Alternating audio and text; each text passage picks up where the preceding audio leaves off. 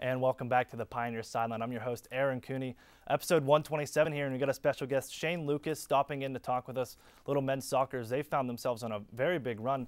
Shane, thank you very much for stepping in with us. No problem. Thanks for having me. You know, before we came on, you were talking, it's your 5th year, you're a redshirt freshman, so sat out. So you've really seen the progression of this team ever since. And what have you seen change throughout these past 5 years? Well, definitely Coach Wallstra, being part of the program his first year, and then just the recruiting overall. We got new players in, you could see from all over the world, and it's just a progression from being here his first year and into his 5th. You could see where we are from 2 years ago with 1 win now to 11. Yeah, and you mentioned Coach Wallstra, and really has his coaching strategy or anything changed over the years? Because we know he coached both the men's and women's team at one point, but now he's singly focused on the men's team. Has anything really changed from him? Yeah, no, definitely. His entire strategy changed 2 years ago. Whenever he had both men's and women's, he was just busy. We did similar things, conditioning wise, and just we had to practice together in the afternoon, and it was tight schedule. Now he has all his focus on us. He could strategize a little bit better, have a little preparation for other teams, and it's just easier to focus on just us instead of the women's. What was the attitude coming into the season after the way you guys really came together, had a good 8-9 finish there to last season, and then coming into here, what was the attitude like coming into the season? Well, we expected to win early. We took Notre Dame, our final game of the year last year, to just single overtime, and they were ranked, I think, 2nd in the country at that time, undefeated. So that gave us a little bit of confidence ending the year on that note. And they actually went to lose in the championship game. So it was, something we could build off of last year. And then we had good off season down in Florida. We tied 1 game and won 1 game. And, we just wanted to win. And we had all older guys. We were young, now we're all old, and we know what it takes to win. So. And you mentioned being old, you just a lot more experience. And how important is that to have, 10 of your 11 starters come back this year? It's very important, I think. I always harp on that, experience. Our conference is a lot different than the non-conference games. Our conference is a lot more competitive. It's tougher, and it shows. Our first conference game, we lost to Walsh. I think it was our first conference game, but we bounced back both times after losing to them. So you could see the old team, the old Point Park, we would have fell apart. Now the experience takes us, and we get a rebound win.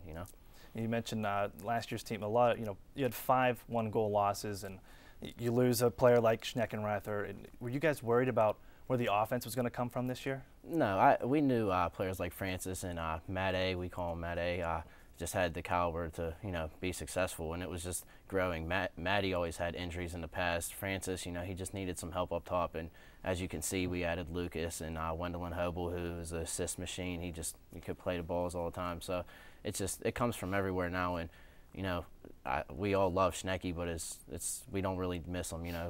We've been doing well, but if we had him, it would be great, obviously. And you mentioned some of those new transfers in, and did you expect the kind of performance you'd get from Wendell Hobel or Lucas Silva, and the way Francis has? There are shines of a good player that he could be, and he's really just progressed this year. And did you expect the kind of performance out of these new guys? We expected it from Francis, especially losing Schnecky. We knew we talked to him. Me and Alex, the other captain, we said to him, we need you to step up, and you're a junior now. You need to step up and be that player. We need to score goals and be a leader on this team. And Lucas Silva, he's been a surprise as a freshman, being able to come in and score goals, like a big one against Houghton, overtime winner. And Wendell Hobel, he's had good experience in his past, so we kind of had an idea of what he could do. It was just about getting the chemistry with us, and obviously it's worked. Now, Zeke O'Donnell, he's been around for 3 years as well with you, and him being a senior. And then you have a guy like Mitchell Kelman step in due to injury to Zeke O'Donnell. But how tough is that for you, a guy that you've played with for the past 4 years, to see him have to sit on the sideline with an injury? Yeah, it's hard, especially the way his injury came about. He went through all the preseason work, and I think it was 2 days before our first game, he got his foot checked out and was actually found out he wasn't going to be able to play.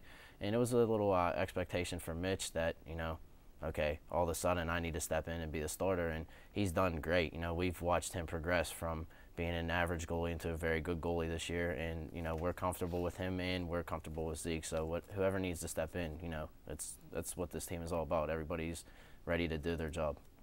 Now, you talked about the experience, and with so many upperclassmen, you get 6 seniors and I think 7 juniors. Is now the time you need to really take advantage of this conference, and now is the time to go out and win? Yeah, we feel the way this season is shaped up, it's our time. It's this year. We feel we could get to the national tournament through our playoffs and the play-in game, like you mentioned earlier. And with our experience and our leadership, we really think it needs to be done this year. If not, Coach Walsher has this program going in the right direction, and they'll be good for more years.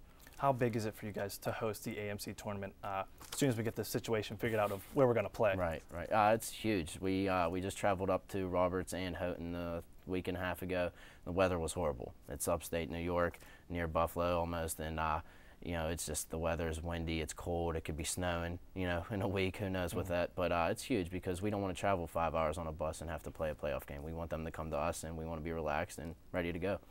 Shane Lucas, thank you very much for joining us. A guy who's been here for 5 years with Coach Walsher, so we put an asterisk next to that record for most wins in soccer history. This guy's been here for every single one of them. Thank you very much for stopping by. Appreciate it. We're going to take a quick commercial break. Be sure to stick around. We're going to talk a little women's volleyball as they're up on a tear as well. Don't go away.